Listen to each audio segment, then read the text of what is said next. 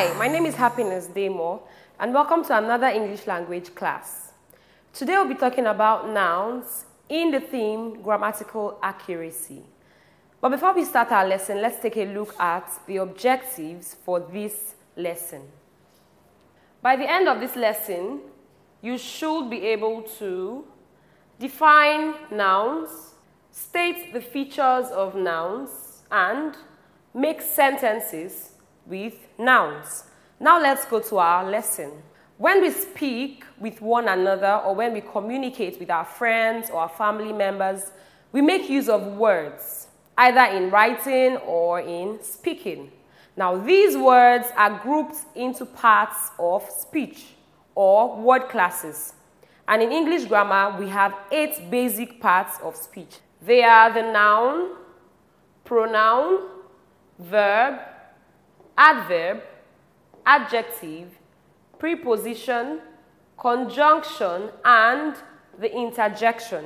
These are the 8 parts of speech in English grammar. But for today's lesson, we would focus on the noun. What is a noun? Nouns are simply defined as words that refer to the names of people, places, things, animals, and ideas. Words that name people, things, animals, places, or ideas are known as nouns. Now let's take a look at some nouns in English language. First of all, let's look at people, words that name people. For names of people, we have Habib, Tunde, Amaka, Belema, Barine, Ejiro, and so on and so forth. For places, we have Lagos, school, hospital, restaurant, market, Canada, Port Harcourt. These are names of places. For things, we have book, table, house, computer, handbag, ceiling fan, and so on and so forth. These are names of things. And animals, we have dog, cat, elephant, owl, lion, donkey. These are names of animals. And for ideas, we have fashion, love, happiness, sorrow, hunger, education, technology. These are ideas. Now, note that ideas are not things you can see physically with your eyes. They are not things you can touch, but they are things that exist in the mind or concepts as such. Note that nouns are referred to as naming words because they name people, things, animals, places, and ideas. Now, some other words apart from names of people, places, animals, things, or ideas, some other words apart from people, places, things, animals, or ideas that can also be referred to as nouns include religions and their followers, organizations, name titles, days of the week, and months of the year. These words are also categorized or grouped as nouns. For example, for religions, we have Christianity, Islam, Judaism, Buddhism, and so on and so forth. Religions are known as nouns. Religious followers, for example, Christian, Muslim, Buddhist. For organizations, we have Saint Forest, Red Cross, Ministry of Education, African Union, and so on and so forth. For name titles, we have Miss, Mr., Doctor, Professor, Mrs., and so on and so forth. For days of the week, we have Monday, Wednesday, Friday, Sunday. And then for months of the year, we have January, August, September, December. These words are all nouns, words that refer to religions, religious followers, days of the week, months of the year, and so on and so forth. They are also referred to as nouns. Now we are going to be looking at functions of nouns in sentences or in grammar as a whole. What do nouns do in sentences? What roles do they perform in sentences? The first function of noun we'll be looking at is that nouns function as the subject of sentences.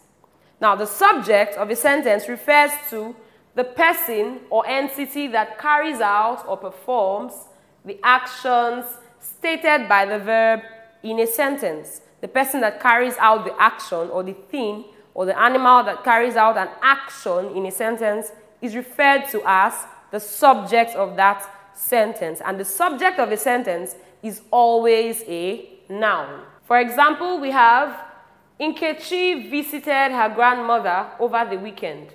Here, Nkechi is the subject of this sentence because Nkechi carries the action of visiting. She visited her grandmother.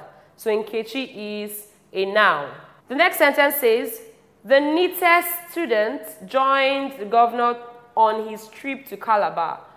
Our noun here is the neatest student because the neatest student carried out the action of joining the governor on his trip to Calabar. And then we have Belema joins the school bus every morning. Belema is the subject of this sentence because Belema carried out the action of joining the school bus, or she carries out the action of joining the school bus every morning. So Nkechi, the neatest student, and Belema are the subjects of these sentences, and they are nouns. Now, another function of nouns is that they function as the objects of sentences. The object of a sentence is the person or thing that receives the action of the verb. In English grammar, there are two types of objects: the direct object and the indirect object. Now, what is the direct object? The direct object is the noun that the verb refers to. This means that they are directly affected by the verb. To identify the direct object, ask who or what after the verb. The direct object is directly affected by the verb. And a very easy way to identify direct objects is that you would ask who or what the verb refers to. Let's look at some examples that would enable us to understand properly. Jide took Kayode to school yesterday. Now, to identify the direct object in this sentence, you can ask, who did Jide take to school? Who or what did Jide take to school? Jide took Kayode to school yesterday. So Kayode is the direct object of the verb took, and it's a noun. I drank some water. I is the subject of this sentence. Drank is the verb. Now, what is the direct object? What did I drink? I drank some water. So the moment you ask what or who the verb refers to, you would easily identify the direct object of that sentence. Now, the indirect object, on the other hand, is a noun or pronoun that states to whom or for whom the action was done or carried out. Usually, the indirect object receives the direct objects, so they are called the recipients of the direct object. Now let's look at some examples to express or to explain this. Adaku gave her eraser to Ngozi. Remember that the indirect object states to whom or for whom the action was done or carried out. And from this example, we see here that Adaku gave her eraser to who? To Ngozi. So this is the indirect object of this sentence. The next sentence says, Mother bought Tejiri a lovely dress. Now we can ask ourselves, for whom did mother buy a lovely dress? Mother bought a lovely dress for Tejiri. So Tejiri is the indirect object of this sentence. The last sentence says, Obomate sent me a parcel on my birthday. To whom was the parcel sent? It was sent to me. So me is the indirect object of this sentence. The only thing we have to note is that the indirect object states to whom or for whom an action was done or carried out. Now, another function of nouns is that nouns function as the head of noun phrases. You might want to ask, what is a noun phrase?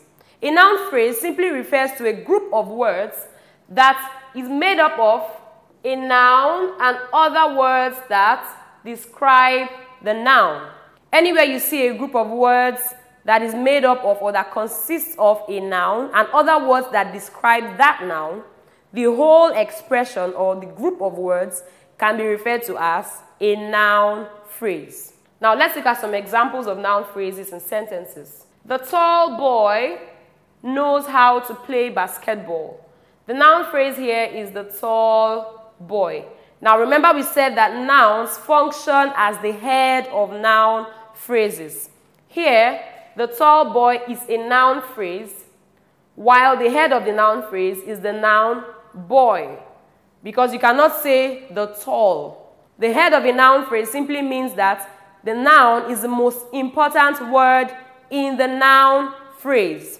If you take out the noun phrase will be incomplete. You cannot say the tall. But when you say the tall boy, the noun phrase is complete. Now we have the adjective here, tall, which describes the boy. So here we see that the noun, boy, is the head of the noun phrase, the tall boy. Secondly, mother gave me a very beautiful earring yesterday. The noun phrase in this sentence is a very beautiful earring. Here we have a noun, earring, and other words describing the earring, a very beautiful earring. So the noun earring functions as the head of this noun phrase because you cannot say a very beautiful. That will not make complete meaning. So nouns function as the head of noun phrases. Like we said before, nouns play the most important role in a noun phrase. Without the noun, a noun phrase is incomplete. So we refer to it as the head of the noun phrase.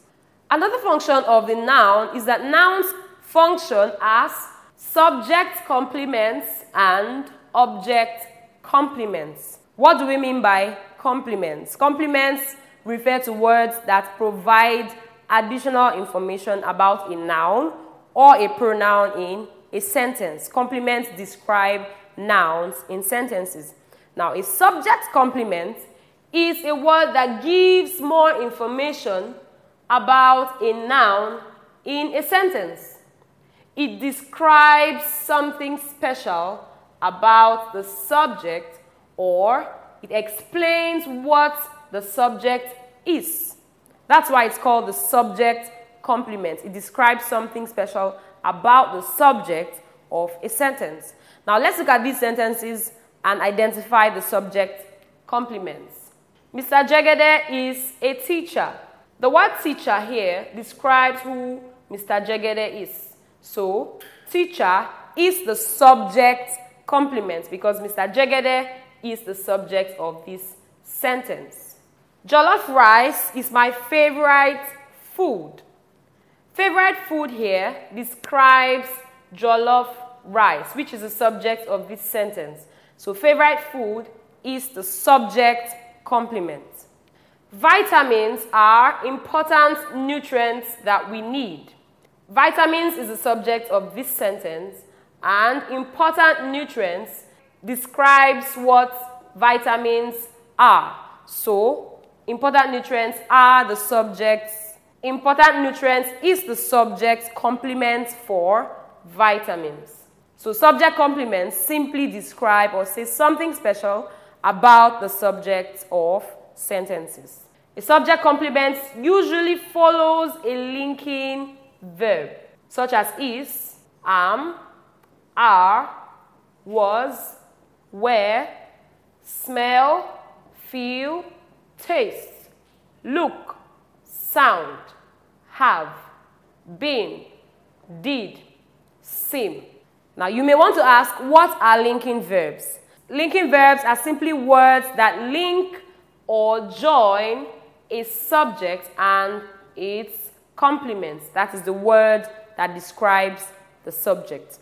A linking verb occurs between a subject and the subject complement. So we find that subject complements usually come after linking verbs in sentences. If you look at the examples we have on the board, is, which is a verb in this sentence, is a linking verb. Is also a linking verb. And are is also a linking verb. So wherever you find a linking verb, you would most likely find a subject complement after that linking verb, but not in all cases. Apart from being subject complements, nouns also function as object complements. Now, what are object complements? Object complements are those words that occur directly after the objects in sentences. They describe or say something special about the object of a sentence, whether it is the direct object or the indirect object. Object complements describe or say something special about the object of a sentence. Some examples of object complements in sentences are, my teacher made me class captain of my class. Class captain is the object complement for the object me. Me is the object of this sentence. My teacher is the subject of this sentence. Class captain tells you something about me. My teacher made me the class captain. Class captain describes the object. So it is object complement in this sentence. The principal appointed Opubo's father PTA chairman. Now, who is the subject of this sentence? The subject is the principal. The object is Opubo's father, while the verb is appointed. The principal appointed who? Opubo's father. Now, what was Opubo's father appointed as? He was appointed as the PTA chairman. PTA chairman gives you additional information about the object, Opubo's father. So we call it the object complement. Olive oil makes my skin smooth and silky. The subject of this sentence is olive oil. The verb is makes. And the object is my skin. Olive oil makes what? My skin. So my skin is the object of this sentence. Now, the words smooth and silky tell you something extra, tell you something more about the object, which is my skin. So, smooth and silky are the object complements for the object, my skin. Now, note that object complements are different from indirect objects. Indirect objects state to whom or for whom an action is done, while object complements describe the objects. That's the difference between indirect objects and object complements. Indirect objects tell you for whom or to whom an action is done, while object complements describe the objects of the sentence. The last function of nouns we'll look at for today is that nouns modify or describe nouns. Nouns modify or describe other nouns. They do this by describing or giving more information about other nouns in sentences. Now, these nouns that describe other nouns or that give added information about other nouns are known as noun modifiers. Now, let's look at some sentences where there are noun modifiers. The mechanic changed the car battery. Both car and battery are nouns. They are separate nouns. But one noun describes the other. Here we have car, battery. The noun car describes the noun battery because it tells you what kind of battery it is. It can be motorcycle battery or generator battery or car battery. So we see the noun car performing the function of an adjective by modifying a noun. And then we have every home needs to have a fire extinguisher. Here also we find two nouns, fire and extinguisher. But one noun describes the other. The noun fire describes the noun extinguisher. Fire, extinguisher. Then the last sentence we have here says, my mathematics teacher gives me lots of assignments. We also have two nouns here, mathematics and teacher. But mathematics describes the noun teacher, because we can also have English teacher, arts teacher, social studies teacher, and so on and so forth. So nouns also explain or describe other nouns or give more information about other nouns. This is where we end our lesson today on nouns. But before we go to our test section, let's look at all we have learned today. Today we learned that nouns are words that name people, things, animals, places, and ideas. We also learned that nouns function as the subjects and objects of sentences. We learned that nouns also function as the head of noun phrases. And then we learned that nouns perform the function of subject complements and object complements. And lastly, we saw that nouns modify other nouns in addition to functioning as the object of prepositions. Now let's go to our test section. Our question for today says, what is the function of the noun underlined in the sentence? Miriam got me a storybook as my birthday present. What is the function of the noun storybook? Is it A, subject, B, object, or C, subject complement? The correct answer is B, object. We saw that nouns perform the functions of objects in sentences. And what is an object? An object is simply an entity, that is a person or thing, that receives the action of the verb, whether directly or indirectly. So we see here that Miriam got me a storybook. What did Miriam get me? She got me a storybook. So storybook is the direct object, while me is the indirect object. So if you picked B, you are correct. This is where we end our lesson today on nouns. Thanks for watching and see you next time.